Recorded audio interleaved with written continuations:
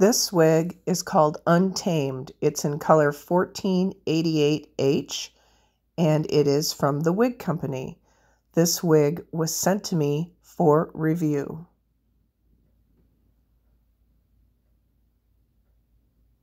This is a curly wig, and they can be a little scary out of the box. You'll have to excuse my voice. I've been quite ill.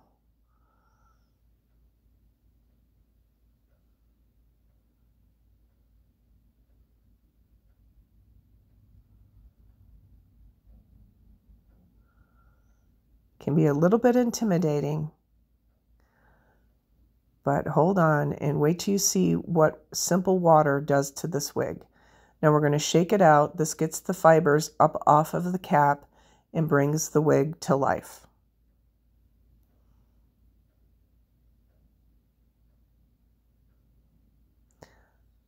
So now here's where I forget to move the adjusters out.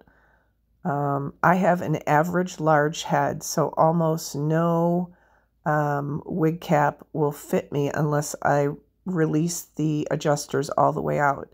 However, this wig does have a lot of stretch and was very comfortable on my head. Yeah, so just wait. This is a really beautiful wig, and it's very, very close to my bio hair. I have really missed having curly hair, and I hadn't seen a curly wig that I really liked. So when the Wig Company wanted me to review, I picked this one first off. I had to have it. And the price point on this wig is very, very reasonable.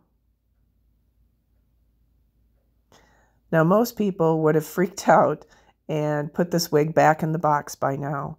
So I wanted to make this video to show you how you can get a wig like this into a more manageable state to where it's absolutely beautiful.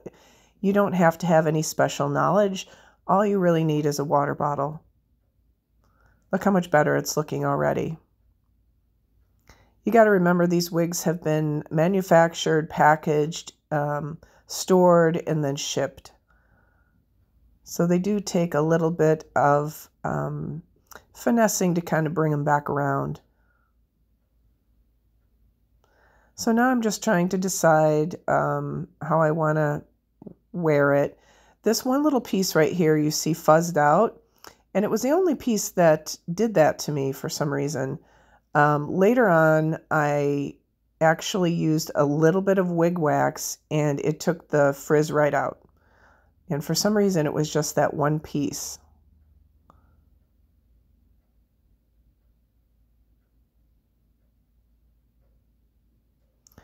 So now I'm just playing with it, kind of figuring out what looks best with my face shape and seeing what the wig is going to do. Now, wigs do run short on me because I'm tall and I have a long neck. So I would be more inclined to be able to wear this wig down if I was more petite. Now here in the back, you're going to have to cut some baby hairs, or if you have bio hair of a similar color, you can pull that out. Very easy to cut a few baby hairs in to just sort of disguise that hairline.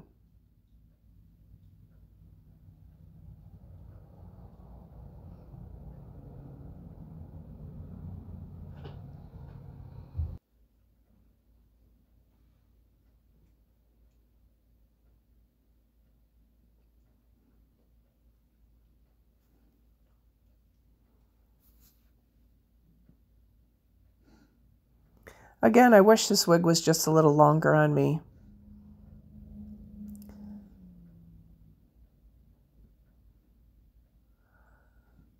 But on you, it could just be perfect. I'm almost 5'8", and I have a very long neck and a tall head.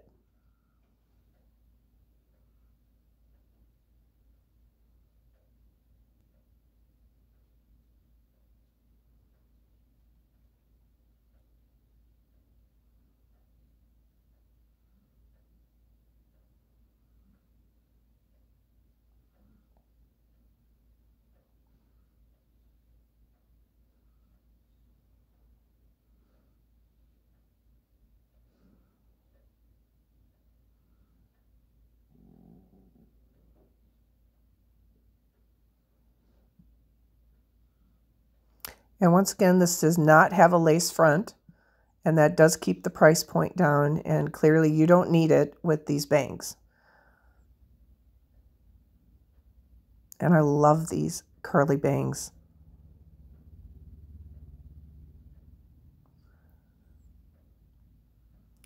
Also, there is permatease in this wig, but because of the curls, you can't see it.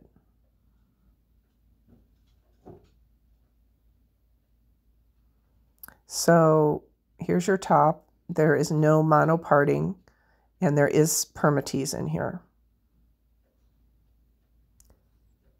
This cap is very stretchy. It has Velcro adjusters.